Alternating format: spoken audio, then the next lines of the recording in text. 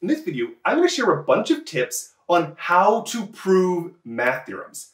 And math theorems can often be a little bit scary and a little bit challenging for students who are just starting out their journey on proving math theorems. Indeed, it's often the case in first and second year math courses at university that students are expected to show a lot of procedural fluency with computations. And so when it comes to transition to be able to prove things, it can be a little bit challenging. So in this video, I really want to give you some tools, some ways to scaffold your thinking so that you can at least have some opening moves to get started on whatever it is that you might want to prove. In the first portion of the video, I'm going to focus more on the logic behind different types of proofs. And in the final half of the video, I'm going to talk more about how you come up with the ideas to proceed in your mathematical proof. All right, so step one that I always like to do first is to identify the logical structure of whatever it is that I'm tasked with proving. The most common one that you're going to see is going to be conditional probabilities. P implies Q. Whenever you see this symbol with this arrow, what it means is that you have some assumptions P and you're trying to prove some conclusion Q. It's an if-then statement. So as an example, I could say, if I love my wife, then I'll do the dishes, or something like this. It's got an assumption and it's got a conclusion. And this basic structure is there regardless of the actual details of the assumption and the details of the conclusion. So for example, consider this claim. If x is an even number, then x squared is an even number. That is also a mathematical claim that is also in the structure of a conditional statement. And often proofs aren't written quite so clearly as an if, some assumptions, then some conclusions. We may have sort of turned the words around, but if you can take whatever is given and interpret it in this way, where you've got an assumption and a conclusion, and it's saying if the assumption, then the conclusion, then that's going to be very useful for coming up with a strategy to actually prove this claim.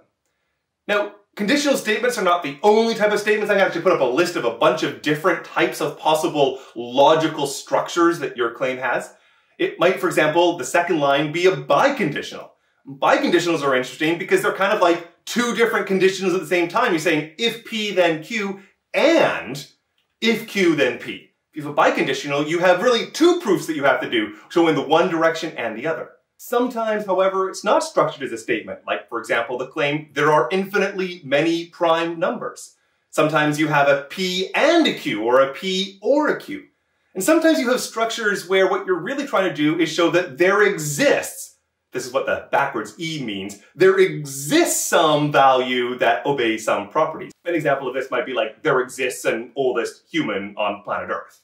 Okay, so after you've analyzed the sort of logical structure and try to figure out what you're doing, the next step would be to try to figure out, well, what method are you going to use to prove it? And there's actually a bunch of different methods, and it depends on what the structure of the claim was. So going to the most common one, the proof methods for a conditional, if P, then Q. Well, it turns out there's a bunch of different methods that you can use to prove a conditional like this. The most sort of direct one is, well, uninspiringly called a direct proof. It says, just assume the assumption, which is P, and then you do some sort of manipulations until you have managed to conclude the conclusion Q. You just basically start at the assumptions and move directly towards the conclusions, and probably the most common proof structure you'll see. But there's others. For example, there's the contrapositive. Contrapositive goes the other way around. It says, let me assume that the conclusion is false. That is, let me assume not Q. This little squiggle here means not. So let me assume the conclusion is false, and then I'll continue to do some manipulations until I can finally conclude the negation of the assumption, and that is, I want to conclude not P. Indeed, going the contrapositive for the claim that if x is even, x squared is even, would be that x squared is not even implies that x is not even. And indeed, both of these are logically equivalent. It doesn't matter which you do, but one of them might be easier for you than the other. So they're both logically the same, but you might have a preference for them based on the complications in the manipulations that you need to do. Another method that's common is the method of contradiction. And it says, well, I have my assumption P already, but let me also assume that my conclusion is false.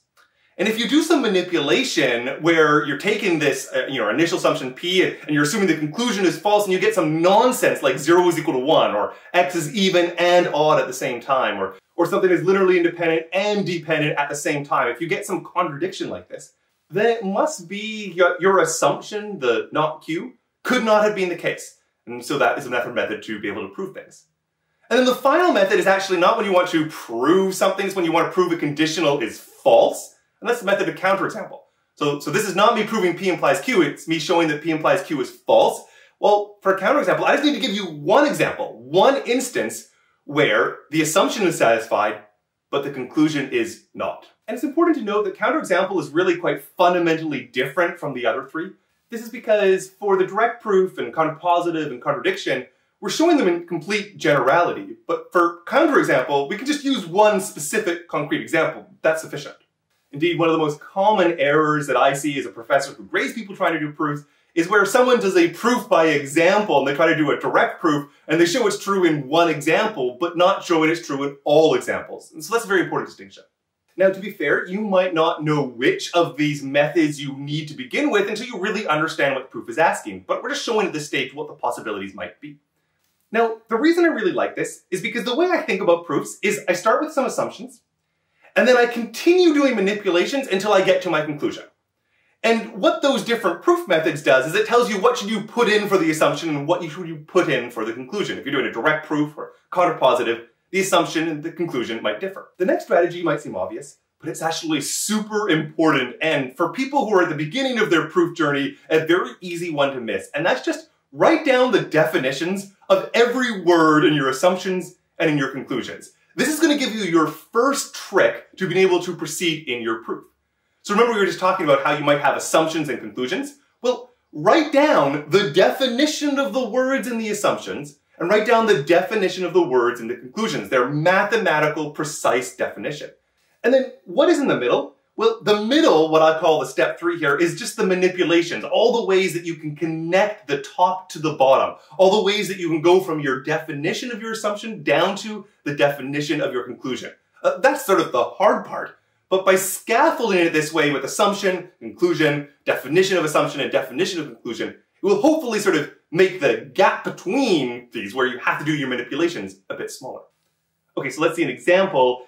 In the case where we had if x was even, then x squared was even, I can write down my assumption and my conclusion. So my assumption is that x is even, and my conclusion is that, well, x squared is even. So I just write those down at the beginning and the end of my proof.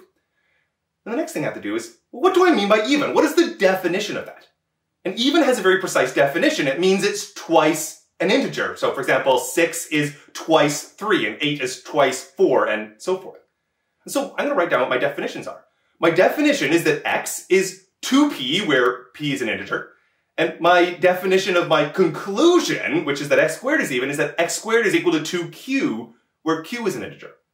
One of the things that happens in this stage is you often want to introduce variable names. I mean, in both cases of the assumption and the conclusion, I'm introducing an integer, but I don't want to repeat myself because they're representing both x or x squared respectively. So I use p for the x and q for the x squared. So part of your proof will involve defining some notation like this. In this case, I'm defining where the p lives, it's an integer, and where the q lives, it's also an integer.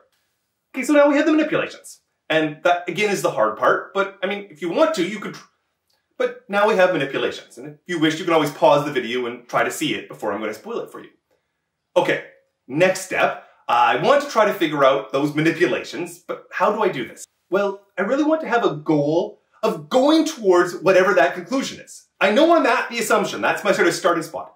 And I want to head in the direction of the conclusion. So what we were just looking at with this x even implies x squared even, because the conclusion has something to do with x squared, there's really a very natural manipulation to do. I have an x, I want to get to an x squared, so if I'm looking at the conclusion and trying to make what I have look like what I want, the natural thing to do is to square my x. And so that's what I do for manipulation. I square it, and I notice that this is going to give me 4p squared. And since I want to write that x squared as twice something, so I just factor a 2 out and write this as 2 times 2p squared. And then that's exactly of the form 2 times something, where that something is this 2p squared, and I'll just call that q. So define my q, and that out is my proof. This is a complete proof of this particular claim.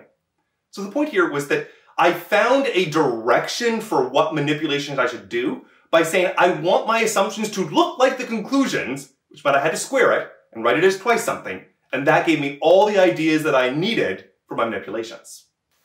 So that was some of the scaffolding, the sort of logical structures that I like to think about when coming up with my proof. And now we actually have to proceed to something. We actually have to proceed to those manipulations. And maybe even if you aim for manipulations, you don't see a path forward. And in fact, everything that you've done previously could almost be done without having any idea about what the statement meant at all, which is sort of a bit bizarre. Perhaps you want to try to understand the statement first. Maybe that should be step one. But I'm putting it down here because this is when it really transitions to not just following this cookie cutter method that I've outlined, but to actually using your own intuition, your own understanding. So I really try to read the statement and try to understand, what is it asking? What does the assumption mean? What does its mathematical meaning? What does the conclusion mean? What does this connection sort of feel like or look like? And I try to really have a nice sort of large scale understanding of what this is actually asking before I try to actually go and prove it. The next thing I really like to do is to, well, it's just basically draw a picture. It depends on what type of proof it's going to be. This business with the x squareds, well, there wasn't really a nice natural geometric picture. But for example, in linear algebra, there's all kinds of beautiful pictures that you want to draw. So does your statement that you're trying to prove, could you represent it geometrically? Could you draw a picture that interprets the assumptions or interprets the conclusion and tries to see how those might be connected?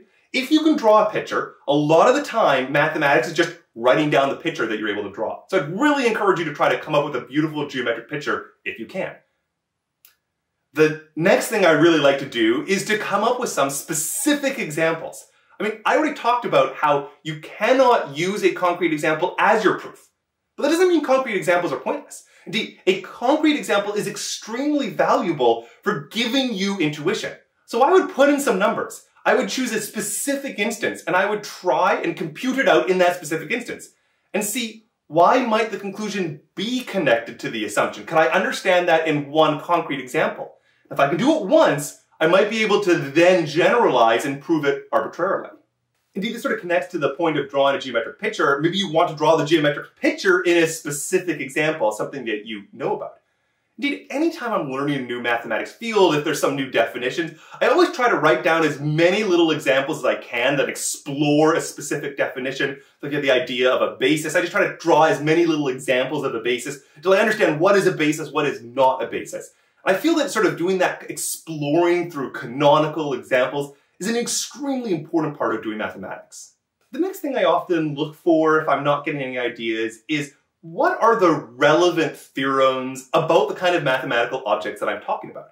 So when I look at the assumptions, when I look at the conclusions, I want to know, what are the major theorems that we see? So if you're in a course, you'll often get these from your textbook and it'll be taught about in class. These are the major ideas that you need. Indeed, a lot of proofs are basically just write down the definitions, see what theorems apply, and sort of connect those together to get to the assumptions. And then sort of the core math is just linking one or two theorems to the definitions that you actually have. And so I'd really encourage you to sort of see what's available here. And if you want to, you could even go a little bit further. This doesn't always work, but sometimes if you read the proofs of the relevant theorems, then that can give you ideas for the types of manipulations people do with the objects that are in the theorem that you're talking about. And then the final thing I'm going to talk about is really just to sort of play around. I've noticed that when I was younger and I would try to prove something that I got challenging, I got stuck on, well, it would often feel a little bit discouraging. I might not want to continue. The obvious first thing I tried just didn't work. Well, I'd really encourage you to treat proving things as a more iterative process, where you can keep on playing around, try new examples, try new ideas, see if you can connect a new theorem in, see if there's some way you can visualize it. All these things we've talked about, just keep playing around and hopefully you're going to get some insight as how you can proceed forward.